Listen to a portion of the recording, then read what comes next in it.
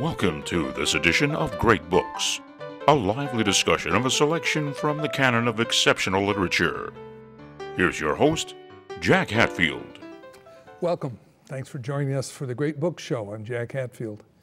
Our panel meets periodically to discuss great works of classic and modern literature. Les will introduce our selection for today, an article by Robert Hutchins, The Great Conversation. Les? In this episode, we'll be discussing the founding principles of the Great Books organization. As active participants in this endeavor, we are addressing a topic that is dear to our minds and hearts. The Great Conversations is the underlying basis of the Great Books reading program. It utilizes a Socratic method of reading, discussion, argument, all for the purpose of obtaining knowledge. Knowledge then leads to understanding, and that reflects our ability to make sound judgments. The use of dialogue is essential to the educational process. The Great Books and Great Conversations are ideas from several academic sources in the early 1920s. The implementation of these ideas are the product of Robert Maynard Hutchins and Mortimer J. Adler.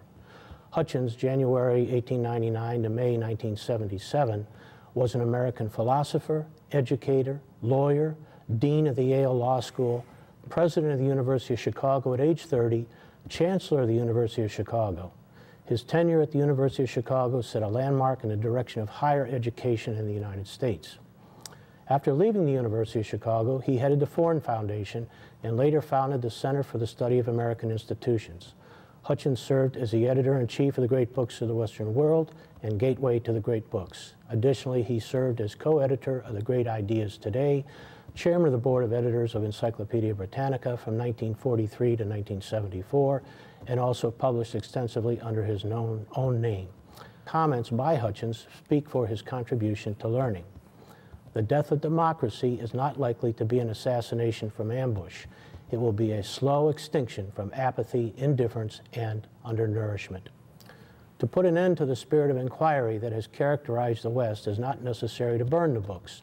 All we have to do is leave them unread for a few generations. A liberal education frees a man from the prison house of his class, race, time, place, background, family, and even his nation. To solve a problem, it is necessary to think. It is necessary to think even to decide what facts to collect. The object of education is to prepare the young to educate themselves throughout their lives. Jack? I thought for this selection we'd go a little bit afield from our usual adherence to the Great Book Foundation guidelines, which is primarily to the text itself. One thing I noticed reading this, that there was very little about fiction, and Hutchins' Great Book canon is at least half, if not more, fiction than nonfiction. And I was wondering how he defines different terms. He talks about liberal education. Why? What's the goal of it? Why should we read Shakespeare? Why should we read Dickens? I think he's addressing the issue of commonality in understanding. Mm-hmm. One of his arguments in here is that the school systems we currently have in place are more vocationally driven. And in the process of doing that, we're losing part of our humanity. And so the program officially is Great Books, and they were determined by a group of scholars that they felt contributed to what society needs to know. But why read fiction? Well, I'm leading to that. And the reason, fiction is not as much a part of this canon, but it is still important in the product of what we do, because within the Great Books organization that Jack runs, we are not just strictly adhering to the Great Books as outlined by Hutchins. We read all kinds of things, and literature contributes another avenue of understanding that is beyond vocational or scientific. So it frees the mind to look at things through a different lens than just constantly through a scientific approach. He talks about commonality and how it's important to have a common core of not beliefs, because he says you can have a variety of beliefs, but of knowledge. And when you read something, especially fiction, you see the world through a different viewpoint, right? I love, he has a quote in here about you read it and you see the wisdom of geniuses sometimes, and you incorporate some of it into your own lives. And I think that's very true with fiction also, because you're living the characters as you're reading, and you're also getting whatever message the author is trying to give you. And I think of somebody like Ayn Rand. I mean, she wrote fiction, but she was a philosopher, and she wrote those fiction books to get an idea across instead of writing a political treatise. And so there's a lot you can get from reading fiction as well as nonfiction. But what about the Dickens and the Shakespeares and well, a lot of their stories are about life's lessons. I think that's part of what he's trying to communicate. You know, his big subjects are philosophy, religion, and history. That's what he goes back to scholars. Am I correct when I say all of those books were written before 1900? Before 1900, right. And he's going back to scholars. Well, there's great fiction writers are scholars. I mean, you talk about philosophy. Talk about Huckleberry Finn. What's the author? Mark Twain. Mark Twain. I mean, Mark Twain was a philosopher. So I think fiction fits into to answer the question. And also, Shakespeare, he specifically mentioned Shakespeare as, if you don't have a knowledge of him, you're losing something in society, because it's part of our common knowledge, part of our common dialogue, and many references are made to that. But I mean, but it doesn't have to be. Both of you have already talked about commonality. Beyond that, why read Mark Twain? Why read Shakespeare? To learn. To learn what? Life's lessons. It also enables you to imagine outside of the real world, because in the real world you're kind of bound by a set of rules, and you're trying to find the end result based on the facts that are available. But in fiction, you're kind of free to think beyond what's available to you and imagine how the world can be. And good answer. Imagine. There's a whole paragraph in there where he uses imagine this. You remember that one? I wish I can remember the details, but it was all about imagination. There's a quote that I really liked. A reader leads 1,000 lives. Yes. Right. Yes. That one. So, The one I loved was about work. That work is, it's not an end, it's a means, so you can lead a good life. I thought that was really Is that the two reasons to commonality, which, and also this kind of leading more lives? But listen to what he also says. He says that you need to read these to have a liberal education, and it's a good way to be educated. And then he says, what is the substance of this liberal education? It appears to consist in the recognition of basic problems. When you're reading a story, even if it's fiction, it's a problem. You're put into a problem situation. You have to figure out how to solve it. Okay, in knowledge of distinctions and interrelations in subject matter, you're getting a whole different viewpoint about things that you're not currently coming across in your daily life, and in the comprehension of ideas, and you're seeing the world and you're seeing ideas through somebody else's eyes. And so therefore, fiction can give you a liberal education as well as nonfiction. Right, yeah.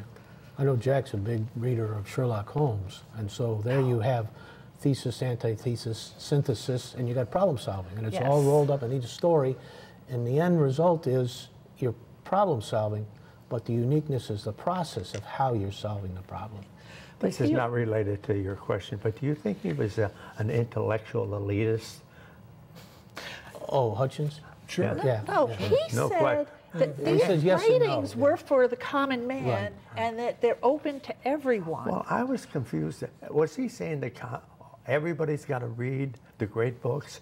No, because there's a line in there, the books are the best for the best. No. He was discussing the idea of democracy going along with the liberal education. Right? And he's saying a lot of people, a lot of critics of the idea of a liberal education instead of vocational or technological education say that everybody can't read these books, so therefore no one should in a democracy. Let's keep everybody equals. Oh. And he said critics also say that if we try to give a liberal education to everyone, we'll ruin it, we'll water it down, and therefore nobody will have the benefit of it. Therefore we shouldn't give it to everyone. And he said those were ideas given by the critics of liberal education, but he's strongly in favor of it.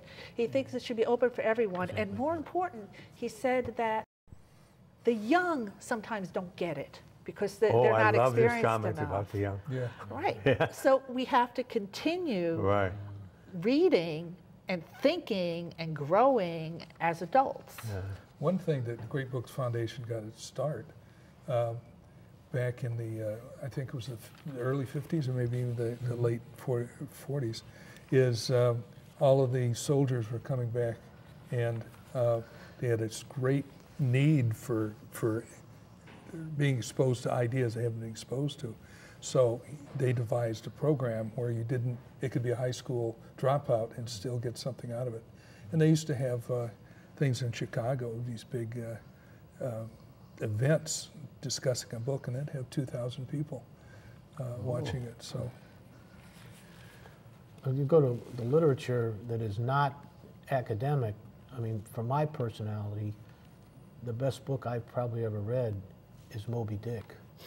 And I belonged to a book club, and I told them I wanted to read Moby Dick, and they looked how thick it was, and so they struggled through it. And then when we had the dissection of it afterwards, the light went on in a whole bunch of people's heads, because it's not just a story about a whale.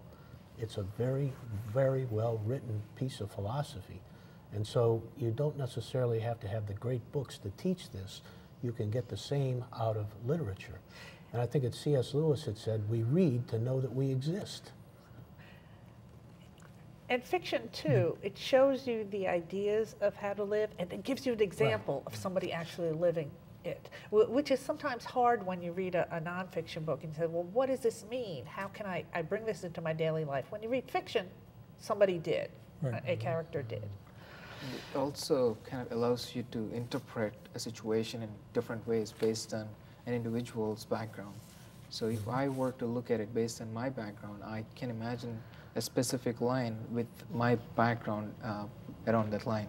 But the same line can be interpreted in a different way for someone with an engineering background or philosophy background, or things like that. So, and personal experiences as well. There's these transitions in life that, when we become an adult, when we get the job, when we lose a job, when we have a relative that dies, when we finally facing death ourselves. All of those we are unprepared for, and reading, as you said earlier, can give us that sort of, we can see through someone's eyes that have actually, their characters have gone through that and understand how they have done it. There's two quotes he has about the young that I really enjoyed. The most important things that humans have to understand cannot be comprehended by the youth. Yes. And the other one was, the great books do not yield up their secrets to the immature. And it also said that a lot of the time that the young spend in school is wasted. Oh, wasted. Is wasted. Yeah. Well, it was interesting how he went through the 8 years of grammar school, 4 years, and then he knocked off 3 or 4 years. He said, "It's take." What do you think about that concept? Do you think we're in school too long? Yeah.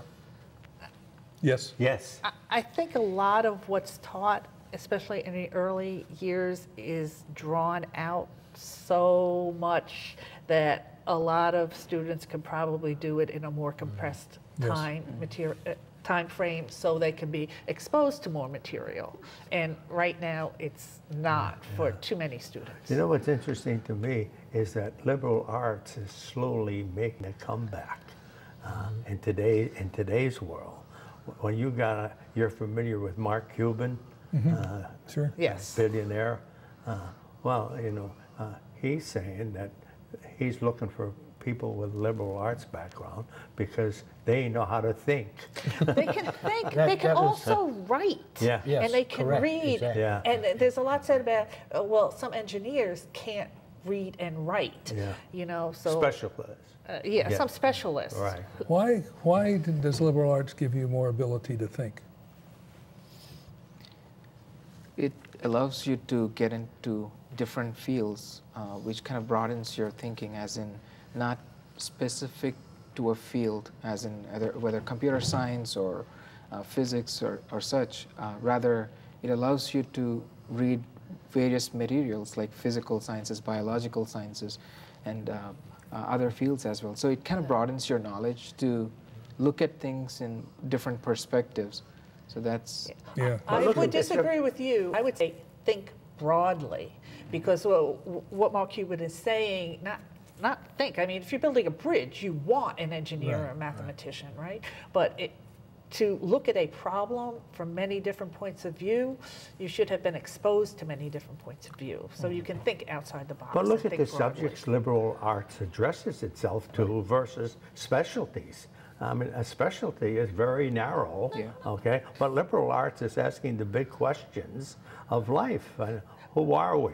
Why are we here? What's this all about? And each generation is asking that question. I think the point he's making about education is we have to continue this great books and this liberal education for every generation has to pass it on. But I also want to say that liberal arts also includes the sciences and math. Yes. You know, what it doesn't include is engineering or, you know, pharmacy or law. Those are specialized. Or the specializations.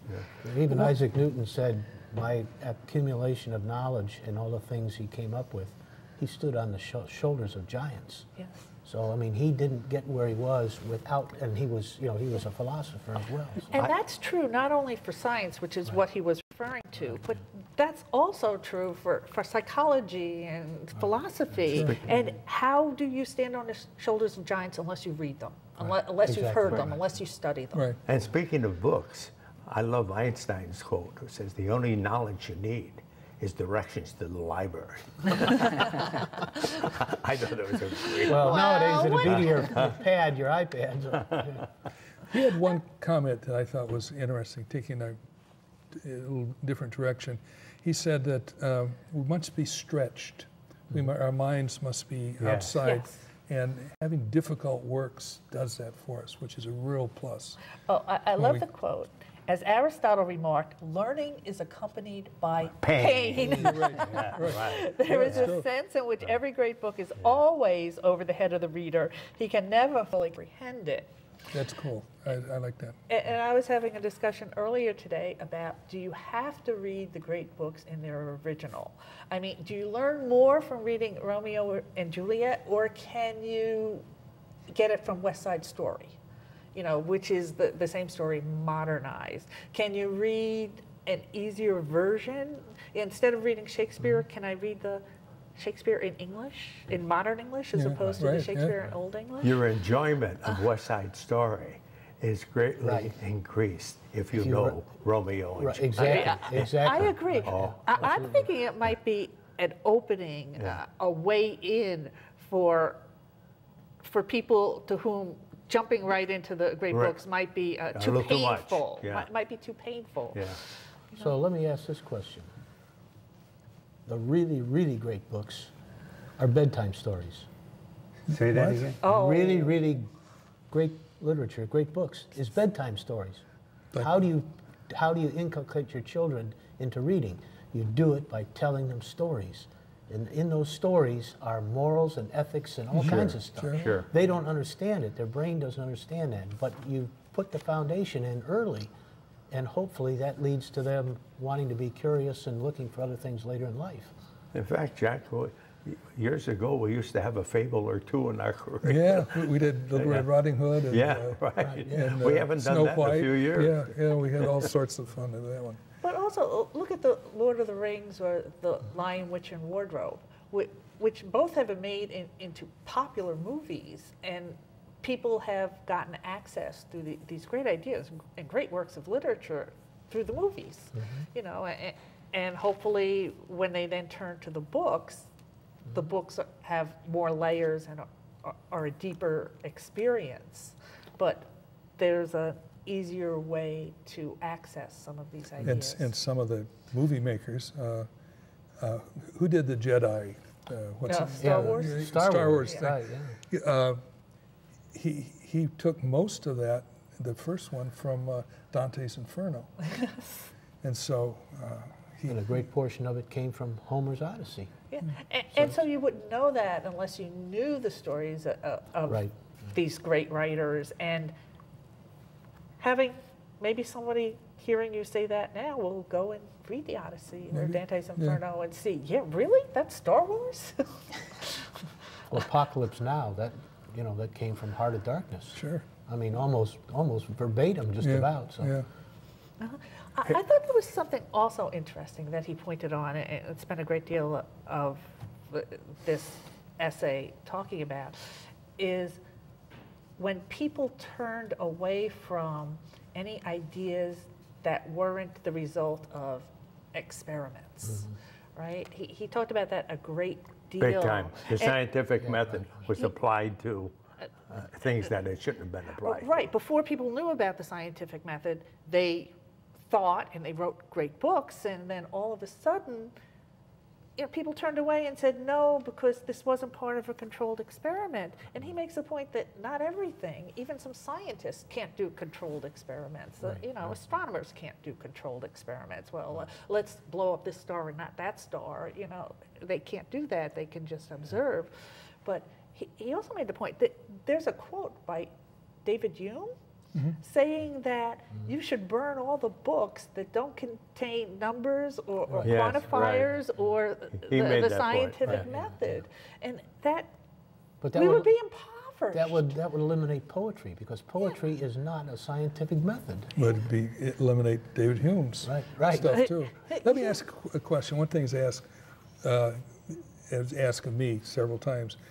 Do you want your doctor to concentrate on science and medical knowledge, or do you want him to read fiction or the great books? I've got an answer for that. But Hutchins made the point that most scientists, very good scientists, also are open to literature, and that enriches them, and that's the kind of doctor I want. I don't want a robot in the future who only knows how to do the medicine. A lot of doctors face end of life and of their patients, and have them be able to accept some limitations to their mobility or whatever. And if they just knew the science, that wouldn't give them the knowledge to be able to deal with situations like that. But the problem I hear most people with their doctors is not that, it's that they don't know how to listen. They're looking at you not as a person, but as a body. And therefore, they're not hearing what you say is important to you about your future. They're just looking at you as a case. And that's one of the things I think they're not teaching them in medical school, and I don't know if you can teach this, is a concept of compassion. I mean, they're there to solve a problem, and as the old saying goes, the operation was a success, but the patient died. I mean, you need to have some compassion as a person of medicine. Why don't we go around? Why do you read fiction, great books, or great books in general? Why do I read the great book? Oh my gosh. Well, if you're a reader, you know what a good book is. A good friend turns out to be a good friend. And how many times you can't wait you can't wait to get home to pick up that book again. I like reading mostly nonfiction. There is so much to learn. If you look at the great books, most of that is nonfiction, okay? And if there's, the only thing I think is more exciting than reading is you know what. Yeah. Okay. Tell us, Jack, what is that? What about you, Marie? I like being exposed to different ideas. And whether those ideas are in fiction or nonfiction, it expands my world. I can only live one life. I only have one brain, but I can read what other brains have invented and conceived of. And I love doing it. Les? As a child, I used to ask a lot of questions, and my teachers told me to shut up because I was disrupting the class. And so, after I got beyond that, I found out there's so many questions, there's all kinds of answers out there if you just look for them. That's a good one. Cindy? So I'm interested in rational thinking and how we came about to be with the scientific method. So great books is kind of an avenue to all those knowledge, how they came about to be with different fields and scientific method and all that. So that's one of the reasons why I like to read great books. Yeah. How about you, Jackson? One of the distinctions that another article made was between light reading and in-depth reading. Mm-hmm. And one thing that our way of doing things is to take a small, relatively 30 to 50 pages, and really study it, and then talk about it. And that kind of forces me to really examine it. And the discussion always adds so much more. Mm-hmm. So that some which I've kind of skimmed over in my first reading, and then the second reading and the third reading means more. And then finally it sinks in. This is what this guy is wrestling with, whether it's fiction or nonfiction. And once I understand what he's wrestling with, I understand why he wrote it and understand why I like it. Because most of those problems that they're wrestling with are my problems too, in some way. So that's kind of, and I just enjoy it. There's another that I'm really big into meditation, as many of you know. There's been some studies showing that reading can give you the same benefits or similar benefits. And sometimes when I'm really stressed, just picking up a book, even if it's Slock book, is just reading, and it just calms me down. Just so that kind of retreat from the world for a little bit of rest is I think very valuable. It's kind of the opposite of what we're talking about before. We can immerse ourselves in the problems of the author, but we can also use that to retreat from our problems. So it's both. So I've always wanted to have a show on why we read, and I'm finally glad we could do it. I wish we had another 2 hours. Well, one of the things he says is, by not knowing the great books in history, by not knowing the great books in history, we are often deprived of the light that they might shed upon our present problems. Yes. And that's the story of history, isn't it? Thanks for watching. Hope you enjoyed the show. Join us next time as we discuss another great selection. As Aristotle said, the best way to learn is to get together in small groups and discuss great ideas.